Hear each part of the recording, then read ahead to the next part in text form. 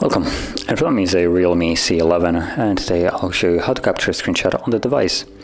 So to get started, you need to open up the content that you wish to capture, which for me I'm going to use the settings as an example. So once it's open, all you need to do is hold power key, volume down. You'll get this sound and also this little information right here. You can swipe it away and your screenshot is now captured. Now there's also sometimes a toggle and here that you can also tap, which I would consider not as convenient, but it also doesn't look like there is one. And also 3-finger swipe, which, oops, not this one. So there's 3-finger swipe for a screenshot.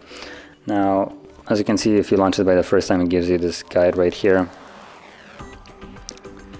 So we have 3-finger swipe, takes a screenshot, 3-finger hold, extends to just a specific region out of the crop, and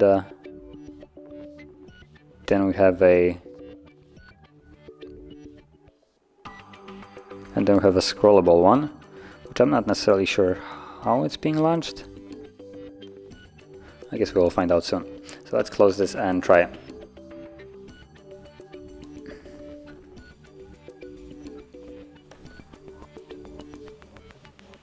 Okay, so that's how it's launched. You basically swipe from all the way to the bottom of the display, and it opens this mode right here, at which you basically scroll however far down you want and click on done, and that will capture the scrollable screenshot. As you can see, it captured the entire setting page. And apart from that, we're also seeing the other one, so let's go back, which was the hold. It makes the screen gray, and then you can slide also a little bit and just select a part of the display which you want to capture. Now once you do it, you can let go and also resize it like so.